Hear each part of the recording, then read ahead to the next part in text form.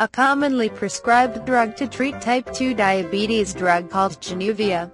Sitagliptin is safe for use in older people who may be at risk of cardiovascular problems.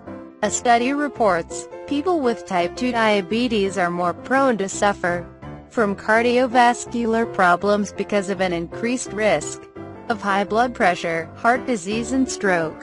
In this new analysis, researchers at the Oxford Centre for Diabetes found sitagliptin, a relatively new drug, raised no significant safety concerns in people with type 2 diabetes. This study, entitled TECOS, Trial Evaluating Cardiovascular Outcomes with Sitagliptin, collected data from more than 14,000 people aged 50 years or over, who had type 2 diabetes and a history of cardiovascular problems.